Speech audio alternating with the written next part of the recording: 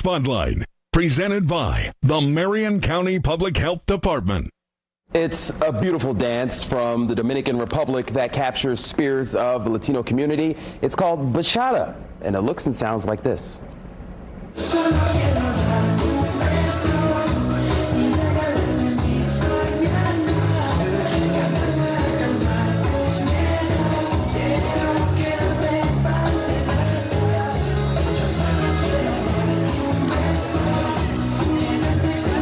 Bachata, as you see it there, spread throughout the world in the mid-20th century, and its evolution since breeds numerous interpretations today as one of the most popular music styles. With more is Wish TV contributor and Bachata expert, Gloria Jimenez. Gloria, it's always good to talk to you. Thank you so much. Thank you, Carrie. The viewers, you're all in for a treat. It's coming up. Bachata is both music and dance. It's about the rhythm and the moves, as you know.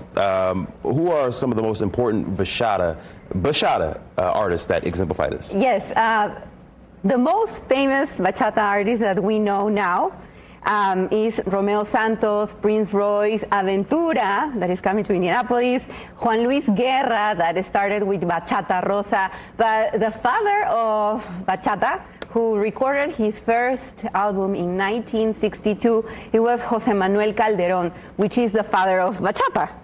So it has a really nice story because it is from the Dominican Republic, and it started in the mid-20th century. But one of the most important highlights is that at the beginning it was not listened by everyone. It was just like a group of people, and then it got popular, and in 2002 becomes so popular here in the United States. Okay, and one of the most popular bands, I want to make sure I get it right, Aventura, I think you said it, they're coming to Indianapolis. Yes, Aventura is coming on July 8th here at Gainbridge, and I'm so excited to see them. I saw them in 2002 when I just moved to the United States. It was my first concert, and they were so little, and they had a presentation at a small restaurant. Yeah. And now they are coming one to of the most known. Yeah, yes, most of the I want to say something. Bachata, the roots, it's from African, European, and Taino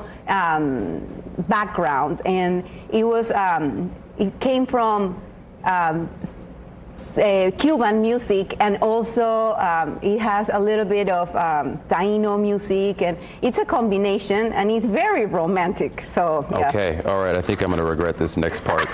I'm apparently supposed to learn how to do this. So it's really easy. It's not that complicated, Carrie, I promise. I'm going to tuck away my notes here, and I know I'm in good hands. All right, so what am I doing? Okay, so you put a hand here, here, and then you go 2 steps to the right, and then you move your hip, like 1, here, 2, and then 1, and then your hip. I told you I'm terrible. I'm terrible. It's okay. You can practice at the Jazz Kitchen. They always have lessons before going to the party on Thursdays. Okay, all right. I will keep practicing, and hopefully I never have to do that again on air.